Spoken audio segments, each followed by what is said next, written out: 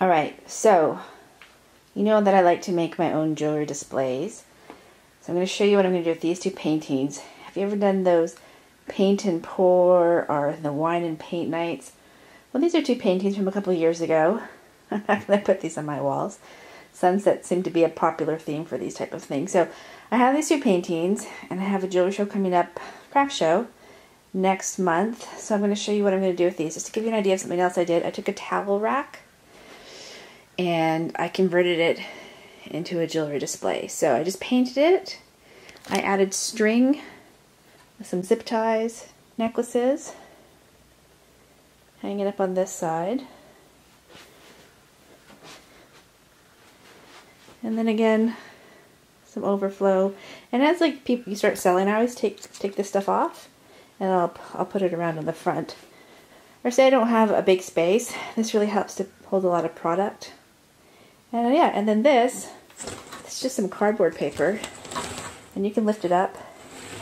But I put it in the middle because I like it to, if you have anything behind it that's distracting, people don't pay attention to the jewelry. And then I just get some clip-on lights from IKEA, and I put them here, and the lights, they're battery operated. But next month, I'll actually do a full video of the fair when I'm there. Okay, back to these paintings here. Let's go ahead and convert them into jewelry displays.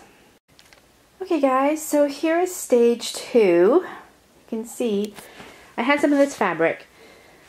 I can't remember from what left over, so it's lacy. I like it, it's purple, but it's not going to work for what I need. But, I mean, it works for what I need, but it's not the right color scheme. So I need to have everything white. You want your jewelry displays to have a plain color, so your jewelry is the point of focus, not the background. So I've taken and just stapled the fabric onto the canvas. There's one side, you can see the back here. And I honestly just used my stapler that I have for my office. And that's what it looks like. So, and then I just cut the edges down, made sure I reinforced the corners. And now the next stage is we're going to go ahead and paint it, and we're going to paint it white. And I'll show you what that looks like afterwards. I'm just using a regular semi-gloss paint that I got at Home Depot. You can use whatever you want. Don't use spray paint because you need a brush and you want to soak in here.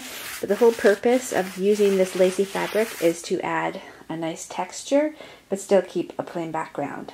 Alright, I'll go paint them and I'll show you what they look like afterwards. Hey guys, so it's the next day and you can see what they look like after they're painted. Really nice. See that pattern in there from the lace, but yet subtle enough that it won't distract from the jewelry settings. Now the final thing I have to do, you can still see the purple on the back, I just painted just up to where people can see. And then I'm just going to put 2 pieces of doweling on the top, just on one side, so it gives it a slight tilt when there's a display, and we'll be finished. And if you're wondering what type of paint I use this guy right here. If I can focus. Come on. Anyways, who is this by? It's Rust-Oleum Painter's Touch.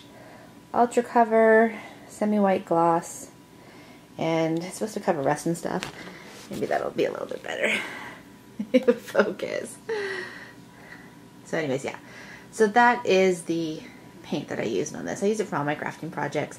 This little jar right here is $3. You can get like a larger size for $8 in California. So it's not bad. And the secret, when I paint it, I just pour it on into the fabric instead of just like doing it with a brush. I pour it on, then I use the brush because it takes a lot of paint to soak up into that fabric. So yeah, almost done, and then I'll show you the final result. Okay guys, so they are all finished. So as you can see, I glued some doweling on the back here, and this is actually doweling that I took off from this jewelry display that I made, some extra pieces. And I used the doweling on just one side on the back because it's going to give it a little bit of a lift.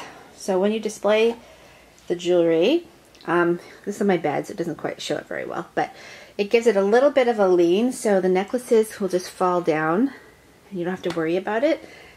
And another thing about this, by having this little bit of texture, it makes it so the necklaces don't slide off. They kind of cling a little bit, which I like.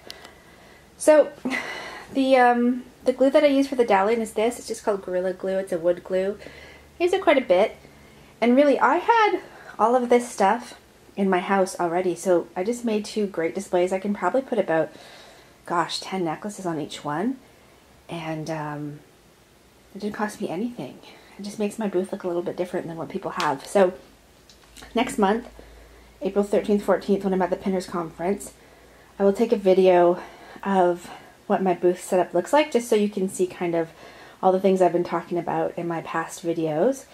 And yeah, let me know if you have any questions. I hope you found them useful for making some homemade craft jewelry displays. All right, thanks so much, guys. Bye.